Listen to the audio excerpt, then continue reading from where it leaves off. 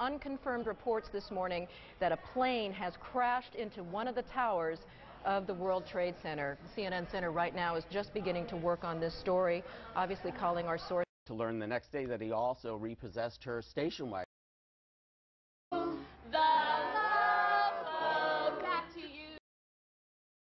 That is, once again, a picture of one of the towers of the World Trade Center.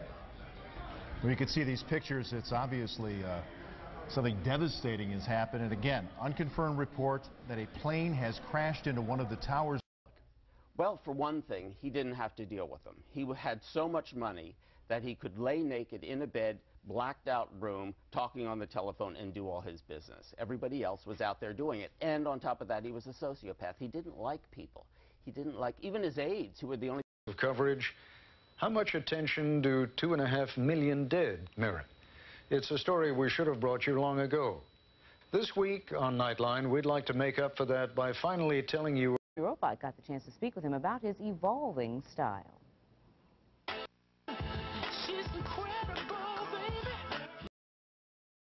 everywhere, so she was concerned. Here are the rules for when someone would come into the room where he was staying. This is part of a memo. It says, before opening the door to the room, the man is to stand with a folded newspaper in his right hand, rapidly wave it for at least a minute to eliminate the possibility that flies will enter the room. Using 8 Kleenexes placed in the left hand, the man who's rapidly waving the newspaper will knock on the door. When HRH responds, the man will open the door using the hand with the Kleenex. I mean...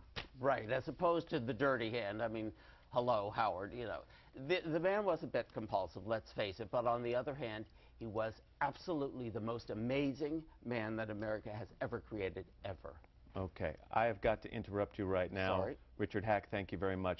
We appreciate the book is called Hughes. We want to go live right now and show you a picture of the World Trade Center where I understand, do we have it?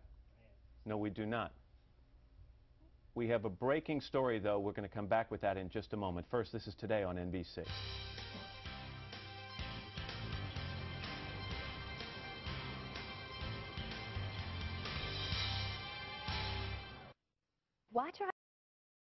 What kind of plane? Was it a small plane, a jet? It was a jet. Looked like a 2-engine jet, maybe a 737.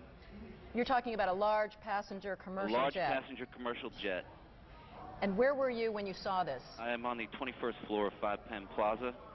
Did it appear that the plane was having any difficulty flying? Yes, it did. It was teetering back and forth, wingtip to wingtip, and it looked the way car buying should be.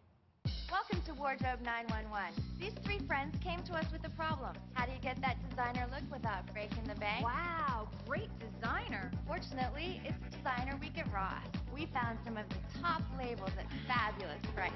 At Designer Week, you'll find the latest in career and casual clothing at unbelievable savings. That looks so expensive. Oh, thank you. Thank Designer Week at Ross. And you can do it too. Designer Week at Ross. Don't miss it. What makes you smile?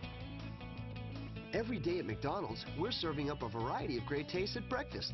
Whether you like scrambled eggs with pancakes, egg McMuffins, sausage biscuits with egg, or our delicious bagel sandwiches, we've got something hot, fresh, and made to order just for you. And remember, no breakfast is complete without coffee and the cool, fresh-squeezed taste of Minute Maid orange juice. Start off your day, every day, with breakfast variety at McDonald's. We love to see you smile.